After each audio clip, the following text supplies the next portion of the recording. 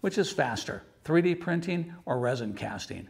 There's no one answer because there are so many variables involved, like what kind of equipment do you have? What kind of materials are you casting or printing with? How big is your object? What shape is your object? How long is it going to take to clean up? You get it. Every project has to be looked at as an individual thing.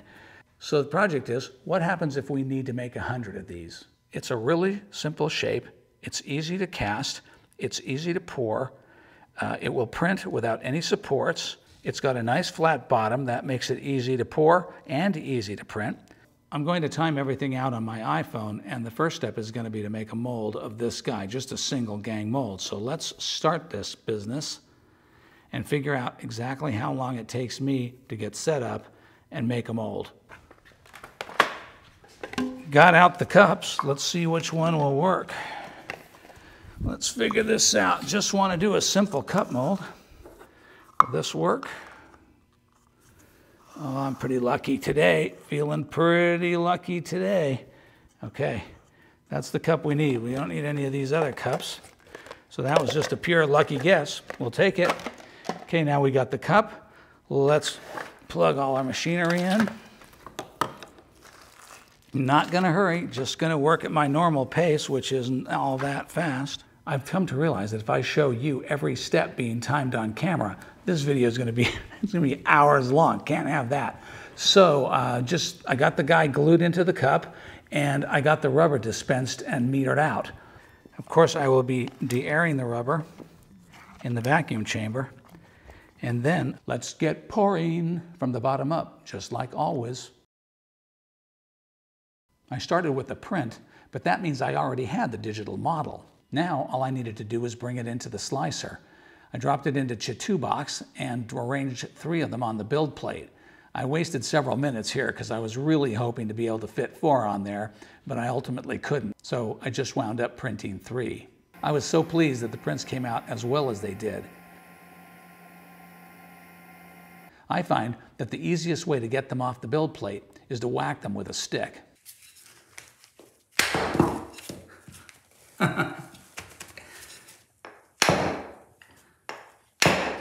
Time for their alcohol bath, and I find that it's really effective with small pieces like this to scrub them with a soft brush.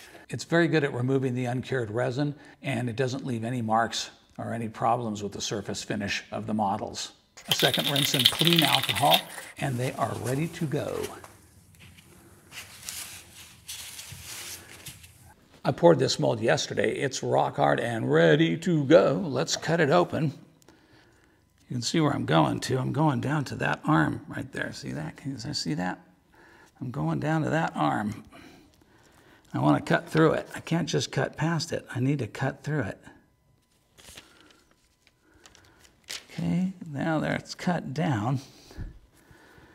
Now it's a simple enough matter just to cut it far enough to release the part. The less we cut, the less we clean later, and especially in a production pouring. Is that enough to get it out of there? Might be, yep, might be just enough. Not very much cut needed here to get it out, I hope. Yep, coming right out. Look at that, there it is. Beauteous. All right, mold looks super good. Super clean little mold. And boy, nice invisible parting lines. Note the invisible parting lines, very little to clean up. So now we knot the band to make it fit the mold a little better, a little tighter. Boy, I tell you what, it's so little cut and so simple. I think that's all we're gonna need to hold that thing together. All right, let's go pour some resin. All right, mixed up a batch of resin, beautiful. And let's pour it. I don't think we need a rocket roller to do anything else. I think it's just gonna fill. All right, looks pretty good. Here we go. In the tank we go. While we wait for the resin to cure, let's design a little mold case, shall we?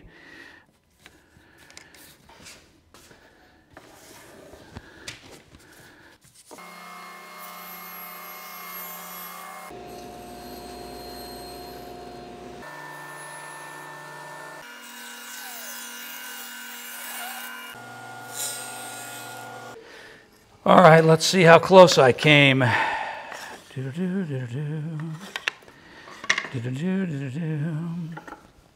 Nice. Beauteous.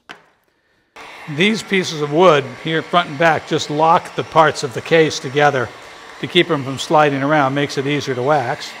I got the box assembled and I got the piece of sticky wax to the bottom. At this point in the project, we can estimate how long it's going to take to make the cast versions versus the printed versions. The first thing we can say for sure is that it takes a lot more upfront work to make cast resin versions because you have to make the molds.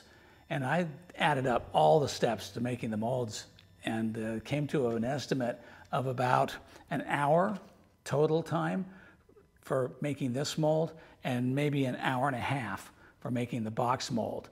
Those are pretty heavily padded estimates. My actual time was less, but I have learned that anytime you estimate something, you better double it and add 10% to really have a realistic chance of being close to what it'll actually take you to do the stuff in production. But it's when you have the molds made and you get to the actual production of the pieces that there is a huge difference in speed. Each one of these parts took an hour and 14 minutes to print. With this 3-gang mold, I can cycle it twice per hour. That means I can make 6 castings per hour compared to 1 printing for every hour and 14 minutes.